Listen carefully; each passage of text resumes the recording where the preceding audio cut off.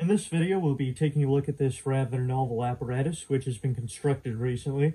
It consists of 5 individual glass envelopes, to which each lamp has been evacuated to a specific degree of vacuum, from left to right, very poor vacuum, all the way to very high vacuum, 10 to the minus 1 torr, all the way up to 10 to the minus 9 torr.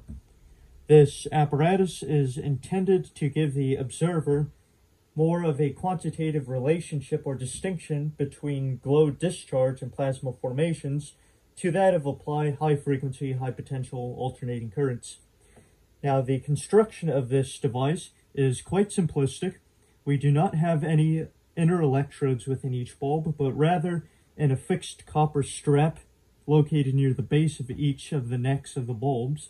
And of course, all of them are connected in tandem and affixed and powered by a banana plug jack at the very end, so that each one in the end receives adequate and equal potential.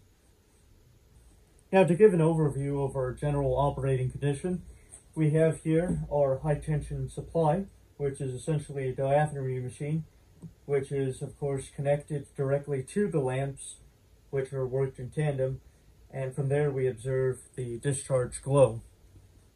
The diathermy unit, which we'll be using as our source of high tension current for this demonstration, essentially consists of an on and off switch, which is activated here, a rotary switch with multiple taps on the primary current transformer, which is the sole driving force of this unit, along with adjustable tungsten-coated spark gaps to adjust the circuit resonance of the diathermy machine, but as well as the combined setup. Now, in other cases, I'll use an extra coil in tandem with another highly evacuated lamp, but of course that's reserved for a different video. Nonetheless, this is our tuning action. Here, we have a high tension lead, which essentially emanates from this end of the apparatus. We have a bushing and as well associated terminals, which give respective high frequency, high potentials. But in this circumstance, we'll essentially be using that terminal. Now, without further ado, I'll turn off the lights and turn the machine back on. And now we may observe the spectacular phosphorescence of the highly excited high-frequency plasma of these lamps. We could right offhand observe that the poor pressure bulb, which has been evacuated to the lowest pressure possible, which is in this case 10 to the minus 1 torr, gives off an inherent purple glow of nitrogen. We see the rather beautiful magenta nitrogen color condensing near the bottom half of the lamp, and of course the pinkish hue which starts to collect near the neck of the lamp.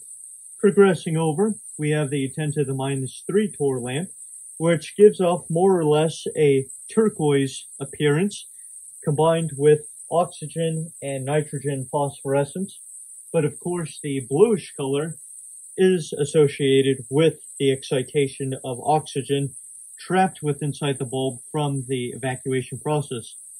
Now, working our way further down the line, we start to see that this bluish color starts to become more inherent and more defined, as in the case of the 10 to the minus 5 torr lamp, where the bulb is almost certainly a sky blue color.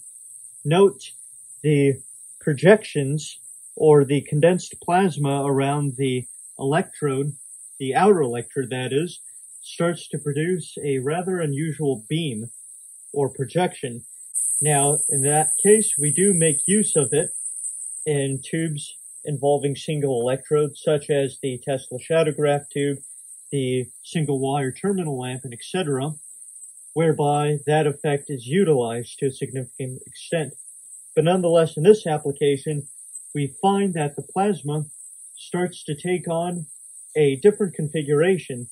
Now, as in this bulb, where the phosphorescence is mainly confining itself to the majority of the inner lamp, the 10 to the minus 5 torr bulb has a higher vacuum and possesses a phosphorescence which does not seem to confine itself to the inner wall of the glass, but rather trying to form an arbitrary spot near the center of the lamp, where we kind of have this devoid dark space surrounding this inner plasma sphere. Now, working our way even further down the line, we start to see that the color starts to stray away from a turquoise blue color and takes on more of a whitish appearance. This is the characteristic which Tesla was observing in his high-frequency lamps, and of course is here being duplicated to some extent. We also start to see that the congregating plasma, which is no longer bounded by the surface of the glass, is starting to become rather confined into spherical proportions.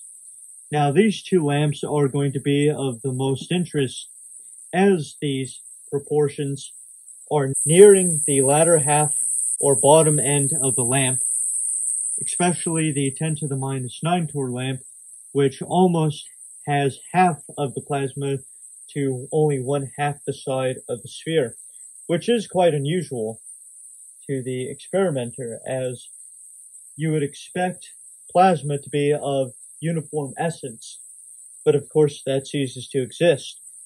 Now I will zoom in closer to show this behavior of the plasma. Inspecting these two lamps at the far right even closer, we find that the white appearance becomes more drastically defined. Now, in terms of plasma formation, we find that these clusters become rather sensitive to nearby bodies as well as electric and magnetic fields.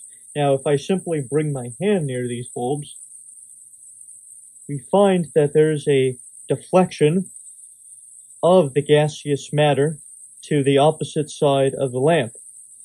And if I bring my hand directly to the surface of the lamp, we find that the phosphorescence becomes even more intense. And by placing one's hand on one side of the lamp, we find the plasma swing to the opposite side. Now, this is a very distinct observation which Tesla made during his research of the late 1890s, which mimics this exact same result to some extent, of course.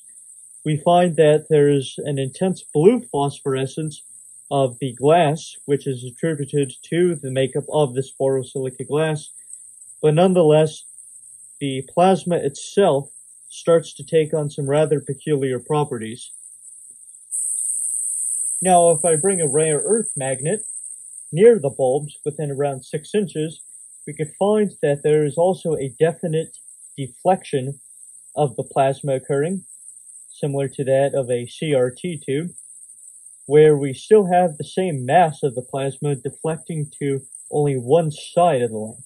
Now, if I were to rotate the magnet upon its axis continuously, we find that there is an interesting wave motion occurring, although the plasma is still confined to one spot.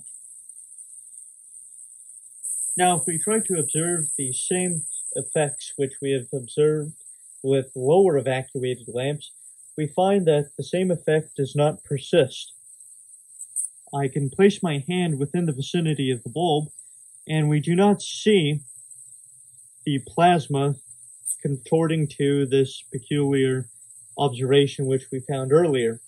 Rather, that the plasma is quite expanded and contaminated with many impurities, that the same effect does not occur. But we do find that the gaseous medium within these bulbs becomes more conducting, as I could take my hand near the lamp and we have a discharge able to pass from the glass to the hand, especially with poorly evacuated lamps.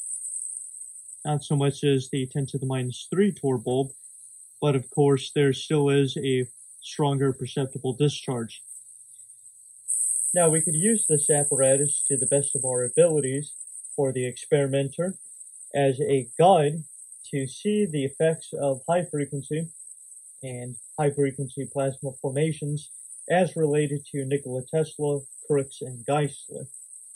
Of course, this realm of research is not as well understood as high tension DC plasma is concerned, but nonetheless, this novel apparatus still provides us leeway and some historical insight to what was seen and observed almost 130 years ago.